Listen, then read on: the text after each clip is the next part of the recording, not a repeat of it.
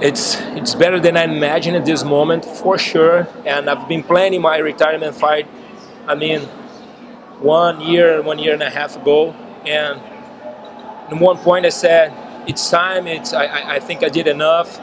I'm a little bit tired of to do all the train camp, all the pressure, and all these things who involve the fighter. So I decided to do my last fight, and it was amazing, was great. The time when I put my gloves, when I left my gloves inside the octagon, was of course a movie passing on my head. Since the beginning, all my training since the beginning, that I never since then I never imagined be part of the UFC fighter, and then I'm signing, I'm doing my first fight, and now I'm fighting again and again and again, doing the training camp all over the places, all over the time, meeting a lot of places, a lot of people. It was amazing for me, for sure. I'm very proud of my career, and I'm very thanks God for giving the opportunity to be part of 1% of the human race who can work with real real love, and I did it. This part of my life was amazing, and I hope my next journey be so amazing like that.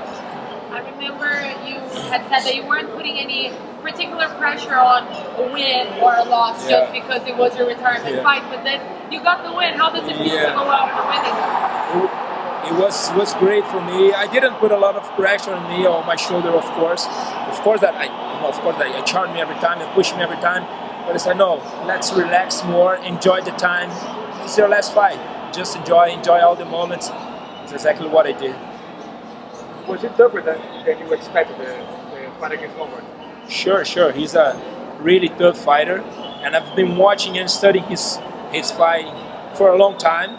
So actually, before I come to the arena, I was watching his fights again, talking with Pedro and André. Every time, see what side he walks more, what is his strongest punch, his strong kicks, and everything. Of course, he's a really tough fighter. He has an amazing career, and what I did is, believe in myself, believe in my game, and follow the instructions of my corners. You were a little tested in the fight. Do you think that makes it, taste a little sweeter that you actually got to go out on your shield and make it a war? Yeah, sure. I knew that this fight will be a war, especially because Hector, I've been watching all his fight.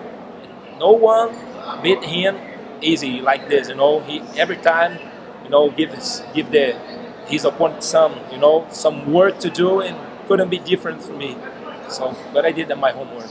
What happened with your knee? I don't know yet, but I hope it's not too much. But I'm happy.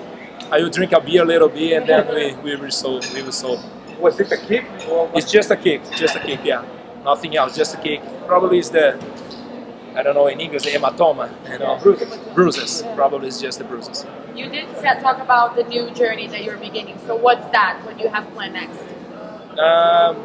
Stay more with my family, get more focus in my gym, in my academy in Niterói, Nova União Niterói, and enjoy more, pass my knowledge now to my students, and learn every time more, with my students, with my training partners, the learning never stops.